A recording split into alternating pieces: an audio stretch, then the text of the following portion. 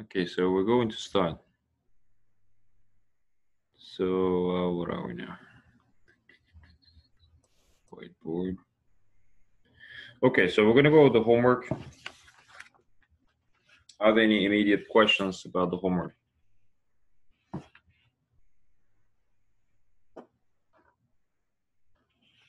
So any volunteer to put the work on the board for number 1?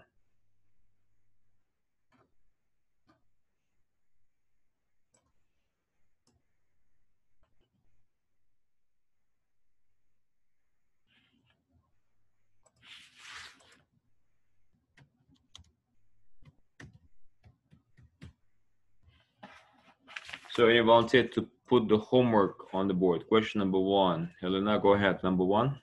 You can type it or write on the screen. All right. So for number 1, let me just. How exactly do I don't think I have. Oh wait. Oh, I can request remote control. Go ahead. You should be able to. All right. Hi. So, how do I?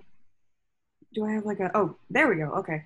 So we know that Q. We have the original equation is Q V B equals mv squared over r. Mm-hmm. And so in this case, because we want to isolate the r, I like shifted some things around in order to get r equals mv squared over qvb. Mm-hmm. And so then I was just able to plug everything in. And so I ended up with, let me just, 9.11 times 10 to the negative 31. Oh, wait. Did you simplify the expression first, or? Oh, yeah. I wasn't sure if we could. I didn't know if we were allowed to. Yes, we we didn't. could simplify. Mm-hmm. All right. In that case, yeah, I'll just simplify now. Mm-hmm. Oh, wait. Oh, dear. Yeah. Are you like Did I moving do the that, or mouse? you did that? I think that because I think that only one of us can move the mouse at Oh, okay. once. Go ahead. All right.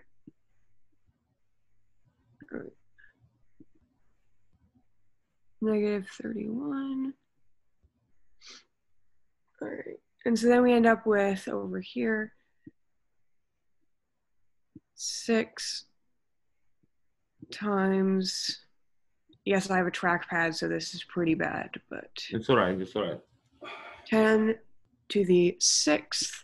And since we have velocity squared on top and velocity on the bottom, we can just cancel out one of the v's, and then we just have v, like a normal v on top and no v on the bottom. Mm-hmm. So then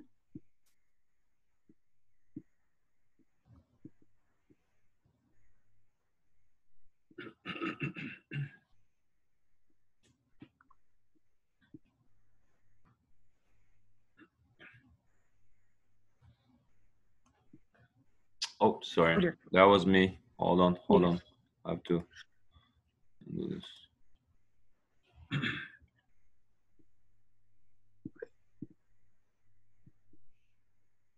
where's the mouse? And It's not hold on. drawing. Do I have to change it for you? That's so weird. Yeah, I don't think I have the ability to change it Hold back on, to drawing.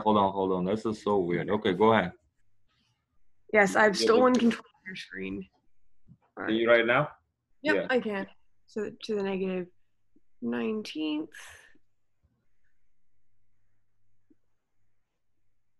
And then since we canceled out the velocity, we just have 1.8. Yeah.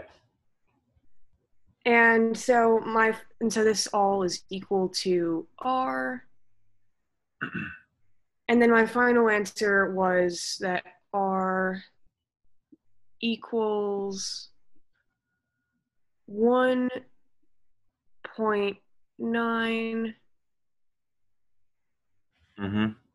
times 10 to the negative fifth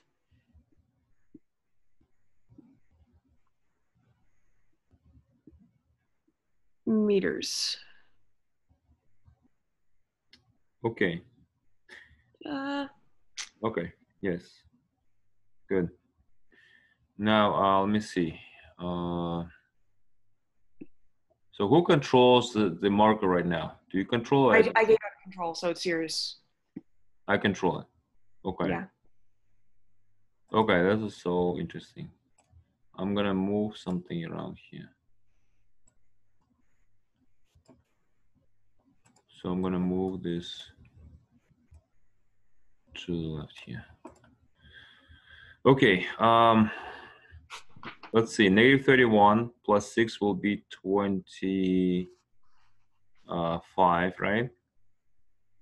25, and here we have 19. We should expect getting negative 6. And with this 9 and 6, we will get negative 5. So that's the order of the magnitude. How many got this value? If you can put in the chat box, yes, no.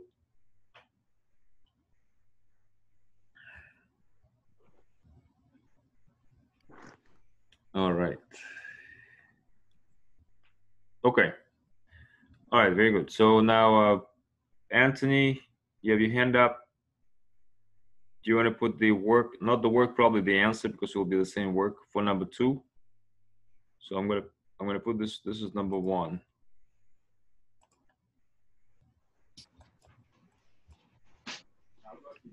So Anthony, go ahead.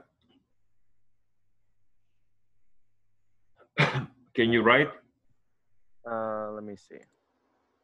I don't think so. Do you have to If like you request? at the top, it says view options, and then you got to click on request remote control. Okay. All right. All right, go ahead. You have a marker, or if you want, I can switch it to the text. Yeah, you can write. Okay. So you just want me to write the answer, right? Yeah. Okay. And then so 2 would be 1.04 times 10 to the negative second meters.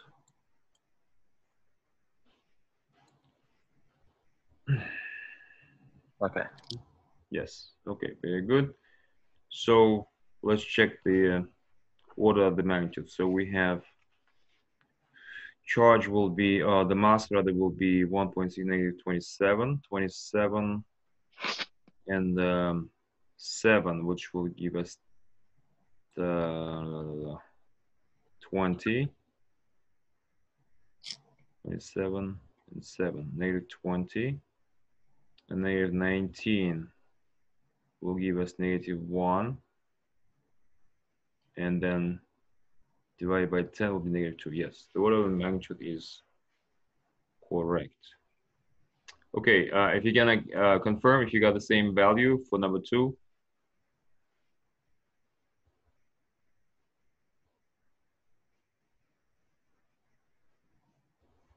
Okay,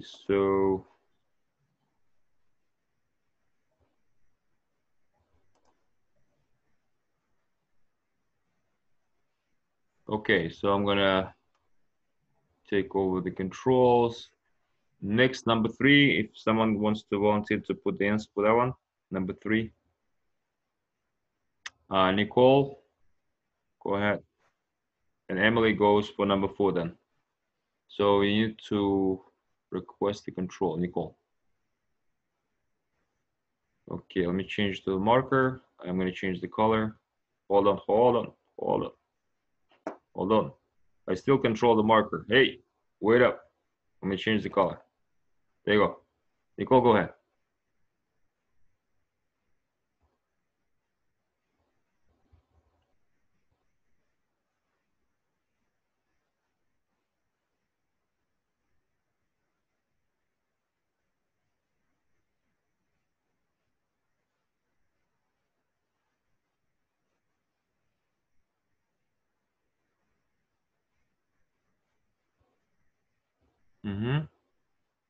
Okay, very good. Again, if you can confirm, you get same answer.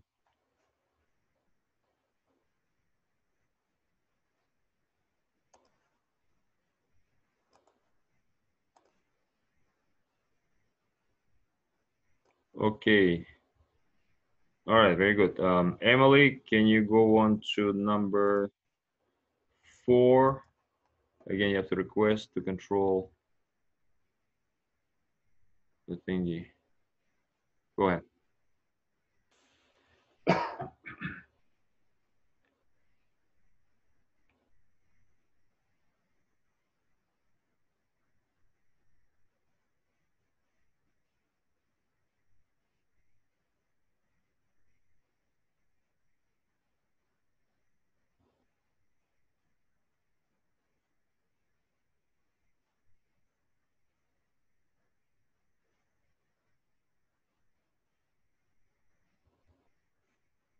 You can undo it. There's an undo button if you don't like the quality of what you're writing. At the bottom, there's an undo. How do I undo myself? Oh, you can't really? Okay. No, I can't. Is it okay if I type it I did instead? that. Go ahead. Do you still have control? Yes, you do. Yeah, I think. Actually, Yeah. no. It's 8.98, right? That's what you're trying to write? Yeah. Okay, 8.98 times 10 to the negative 4 meters. Okay, just write it. It doesn't have to be perfect. Okay. Wait.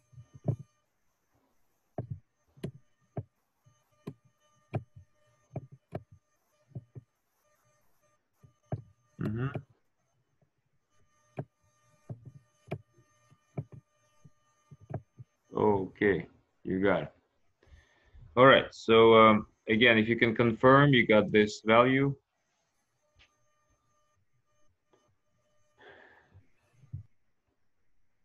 I'm gonna turn off my video.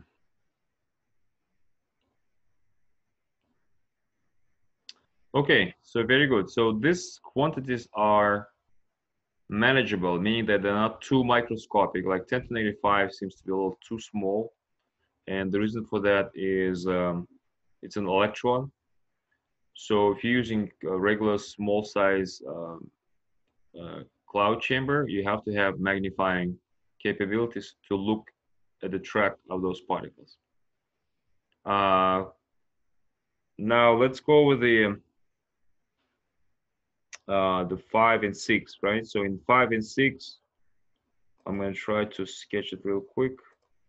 So number 5, we have this diagram where you have a magnet.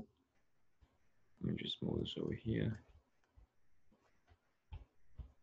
So like this, right? This is north, and there was another one in the south.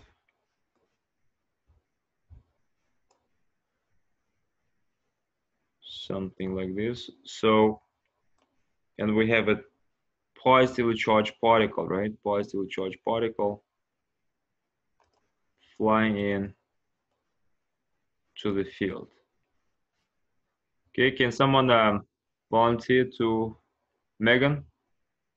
You have your hand up? Yeah. Okay, so what I did is I drew the magnetic field B, and that's just vectors between north and south, right? Yes, go ahead. You can use the marker now. Okay. Wait. So field lines go from north to south, yes. Okay. So this is just B, and then you can use the right-hand rule to figure out where the force is coming out. Sorry. It's all right. So, yeah, 4 fingers of your right hand are facing where B is, and then your thumb is facing the vector V, and then your palm is facing out of the page. Out of the page, right? So the way I would, so let me take over this thing. So the way I would demonstrate this is that let me see, camera on. So instead of like following this rigid picture, we can turn the magnets around a little bit, right? So now we have, like, in my perspective, north on my left and south on the right, right? So as a result, we can actually point 4 fingers to the left. So like that, right? And then the thumb now in this case points out of the page. Do you guys see what I'm showing?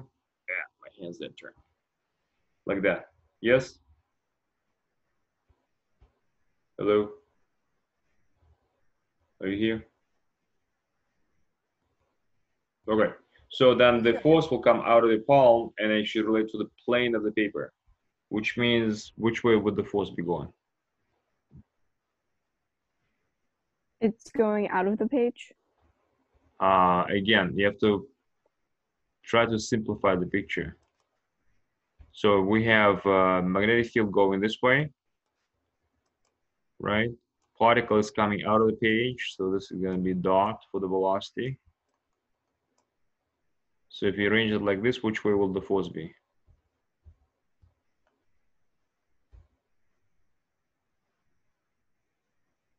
You can type in your answers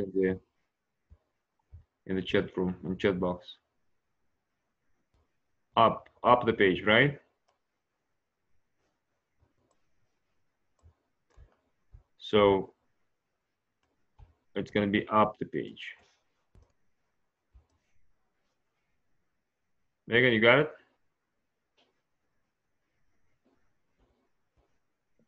Yeah, I got it. Okay. Good question. Yes. The velocity doesn't look like it's doing that to me. I know, because we're looking, it's a perspective, right? Perspective. So when you look at the perspective, the lines, like, you guys heard about perspective, I'm sure, right? In arts class. Yeah. Oh, is it like you're looking at the front face? Okay, I'm not confused anymore. You understand? So like if we have like a street going like this, and then going like this, and then these are the buildings, right? Someone is walking here. Then what do you say? They're walking along the street, right? Something like that. Yeah. So if you're actually standing here, then you'll say the person is walking towards you from your perspective, right? Mm-hmm. So that means if I draw a flat picture, then this flat picture will look like this. This is a flat picture. Make sense? So even if it's drawn in perspective, you should still think of the forces, I mean the vectors in relation to the plane of the paper. Make sense? Mm-hmm. I hope it does. Wait, in the original one, isn't it still going, like, would you write out of the page as the answer? Because For the you move it force, back. Yeah. no, force will be going up the page. Particle is basically coming out of the page. Particle is moving out of the page. Oh, okay. You see that? That's why I drew like this flat image in the middle. Kind of show you're looking at the slice of the three-dimensional world. Yeah, okay. Okay. How many of you have watched the there was a cartoon Flatland? If you never watched it, watch the really cool cartoon. It gives you kind of, it's funny to say, different perspective and how things are envisioned in two-dimensional world, like things exist in two-dimensional world and how they cannot comprehend the third dimension. So if you have time, if you have like, I think it's on YouTube somewhere, you should be able to find it. It's a really cool movie. So look it up. So what we have to be able to do is to look at three-dimensional world and look, that's what we actually do all the time. We look at the slices, two-dimensional slices of the three-dimensional world. Okay. All right. So now we're gonna have the next one. Just remove this. So number 6, right? Number 6. Any volunteer to explain that one? I'm going to try to sketch it real quick. Number 6. Give me the marker. So number 6, we have something like this. So this is north, right? And the negatively charged particle is rushing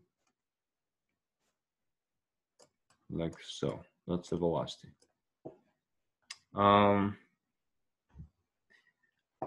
So let's see, who should I call?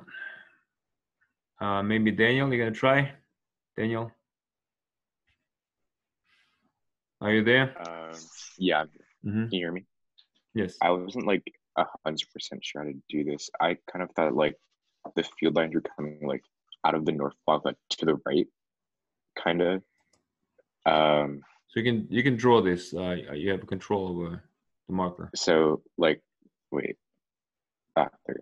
Mm-hmm. So like that kind of. Away from north, right? Yes. Mm-hmm. Yeah. And Just so draw since we're two doing, more, maybe. Yeah, sure. Mm-hmm. Right. That's a very good point. So we don't really care. I mean, we make an assumption that the south must be somewhere opposite to north. So we can always draw field lines coming out of north, and then they will eventually get to the south. All right. Very good. Go on.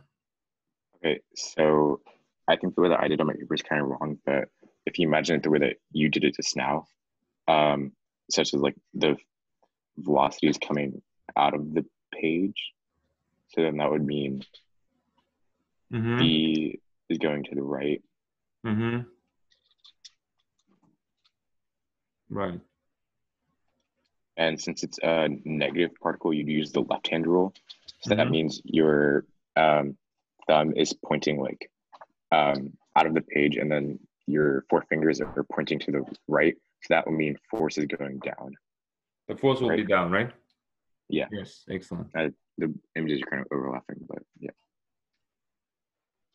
Uh-huh. Okay. Very good. Does everybody understand this? Any questions about this? How do you know which way the magnetic field lines are going? So we know that they should be coming out of north, since it's a bar magnet. They should be coming out of north, and that's all we know. And we don't care what the south is. So we just draw them coming out. Then why can't it go the other way? Which other way? Like to the left. Because like if I were to draw them like different color, right? Let me see. Give me a different color. So they should be going like this. They're going like this, and then they're coming through, right? They're probably coming from somewhere over there, but your focus should be in the region, right, where the particle is flying. Oh, okay. So if the particle was flying in the other, like on the other side of the bar magnet, would the magnetic field be going the other way? It would still be going the same direction. But again, why do you ask the question about something that is like out of the scope of this problem? You have to focus on this, like within the region. We're focused on this region right here, and that's where you want to know where the field lines are going. Okay. Make sense? So concentrate your attention on the region where a particle, a charged particle, is being affected by the field.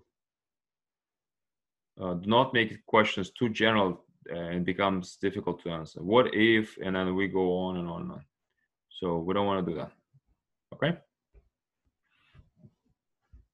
All right, so if we're good, let's see how much time we have. All right, so we have about 12 minutes. Okay, so what I would like to do is, well, first of all, how many watched the videos I posted online on Google Classroom? If you can like, so let me actually put this here, video and question mark, and if you can respond after that, I'll just count.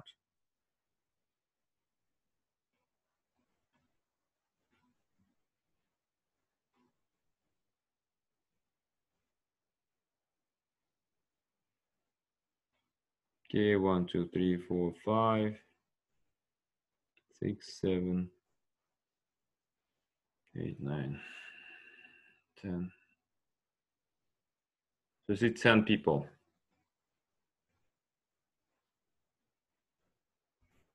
10, 11, 12.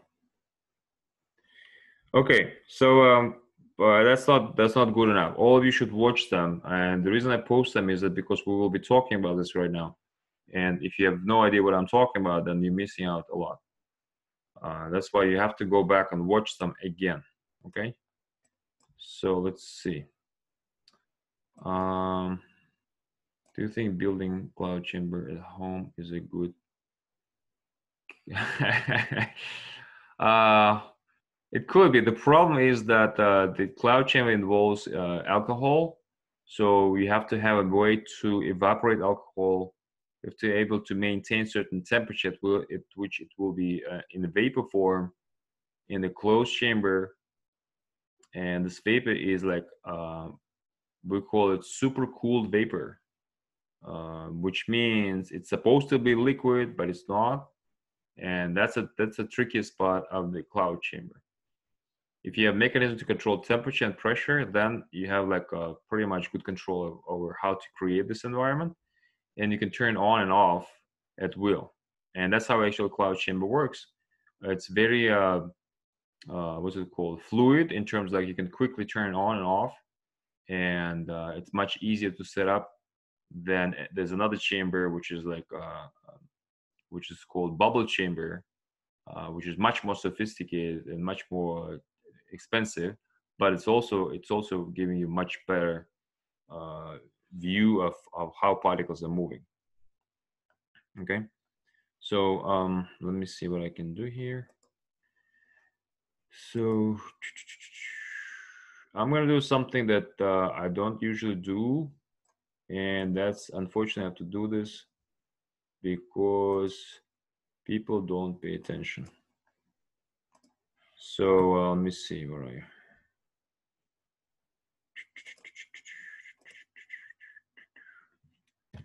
Okay, so if you're present, you should be able to do this real quick.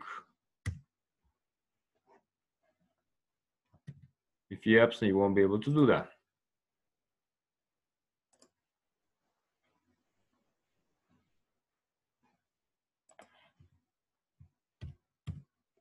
So, to everyone, this is what I'm asking you to do real quick. 1, 2, 3.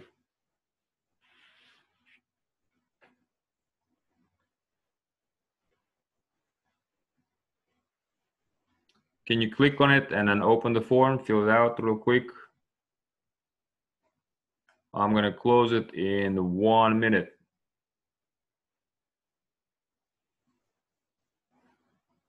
If you click on the link, it should open the the form. Can you guys see this?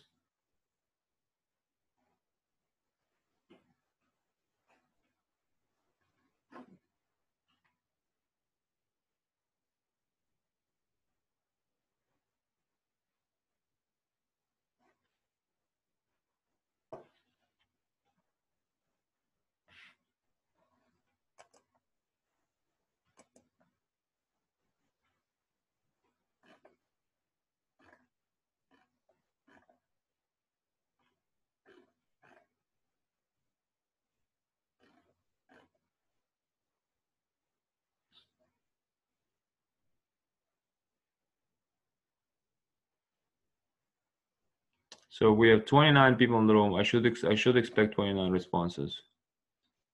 And I'm gonna close it in about 30 seconds.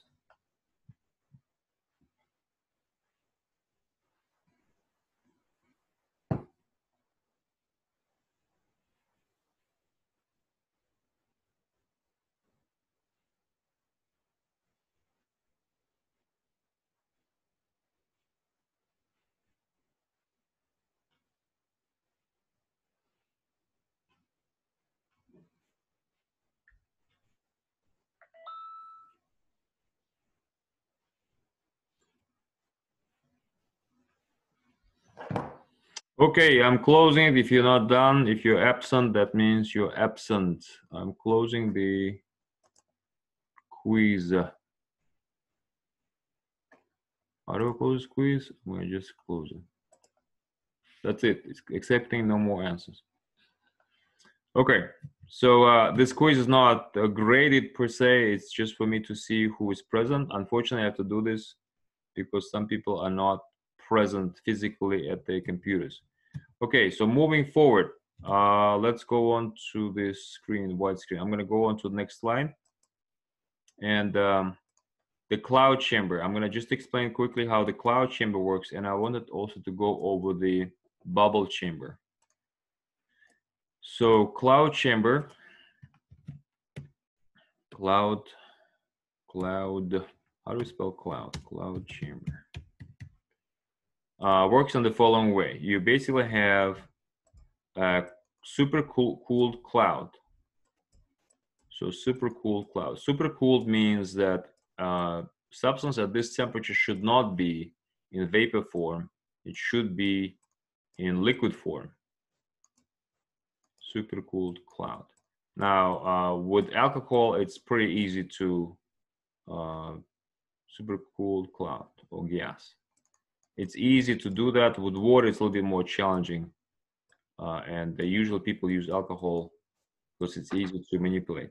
So what happens is when the particle enters this cloud, it will experience resistance, meaning that it's going to collide with the particles of the vapor, right? And it basically ionizes them, and these little ions then become centers of coalescence, meaning that little tiny droplets will start being attracted to each other. Little tiny molecules will attract each other, and they form basically a little cloud, just like similar to trail of an airplane, like an airplane traveling really high up.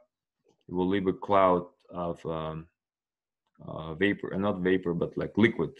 So basically we have cloud, which is gas, right? Gas, and the gas then turns into liquid, which we then can see using a bright light. You can see tiny cloud tracks following a particle. If you put this into the strong magnetic field, then particles will, if they're charged, they will undergo like spiral motion, right? And once you're done with this, you can wipe it off and start over. So it's pretty easy to turn it on and off, right? And reset it. And it's relatively small in size, pretty low cost. The problem with the cloud chamber is that the cloud or the gas is very low density. And if particles are going really fast, they will just streak right through, and then you won't see much. You won't be able to like tell if the particle is curving, how much the curvature is, and so forth. By the way, in the homework, when you were looking for the R, you were looking for the curvature of the particle. If the particle is moving like this, right? If you have at least part of the curve visible, then you should be able to see to find out the radius of the curvature, right? And from there, you should be able to find so-called charge mass ratio. This is called charge mass ratio, and it's a unique charge mass ratio. It's a unique number for like elementary particles, excuse me, ions, electron, proton, and so forth. So if you have that, you can identify particles almost 100%. There are some charge mass ratio which are really close to each other, but again, if you do careful measurements, you should be able to tell particles apart. Any questions about the cloud chamber?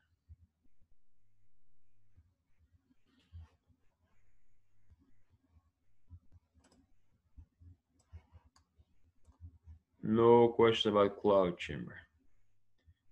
Okay, so then let me move this thing to the right, to the left.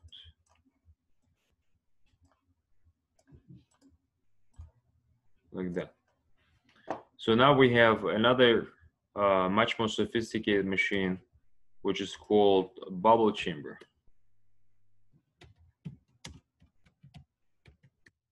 Bubble chamber is much more sophisticated because with this you want to try to capture particles which are moving really fast, like we call them cosmic rays, for example. Cosmic rays, which move at near speed of light. And if you don't have a way to slow them down, then you won't be able to get any information about them.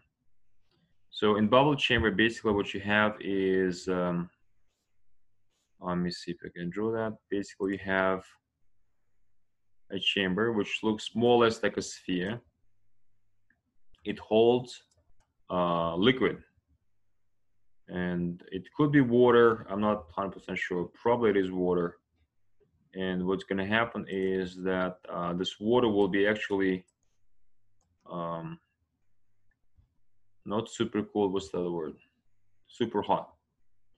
So temperature of the water will be above boiling point, actually. Boiling point. So if boiling point of water is 100 degrees Celsius, this water will be a temperature, let's say 103 degrees Celsius. If the water is not pure, that water is supposed to boil at the standard temperature and pressure. Standard pressure, atmospheric pressure. But this water is specially purified, no ions, no dust particles, no contamination. So it's really pure water. And you can bring its temperature above its boiling. And as long as there are no centers for bubbling, for bubbles to form, and thus the water to evaporate within the volume, you have super overheated water, and it will not boil, basically, will not form any bubbles.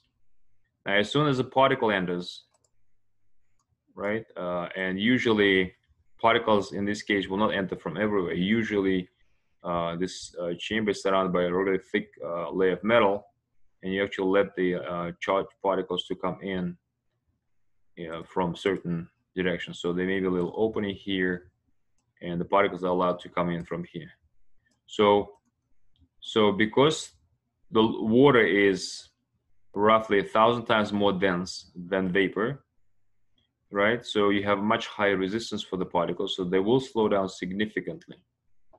Now, this chamber is usually a much larger size than cloud chamber, and it will require much strong magnetic field to be able to penetrate through this thick volume.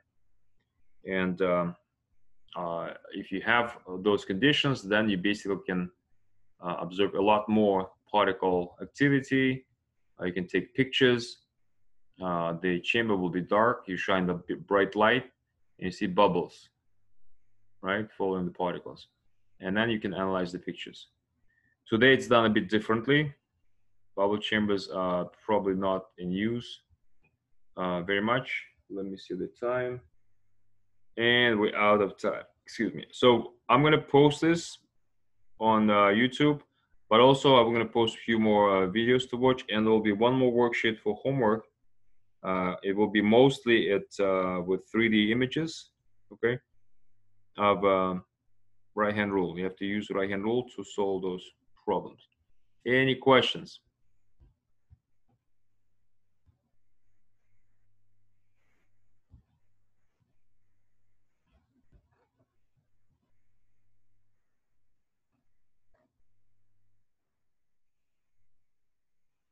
So I suppose there are no questions. I'll see you guys tomorrow. Make sure you check your Google Classroom for the homework. See ya.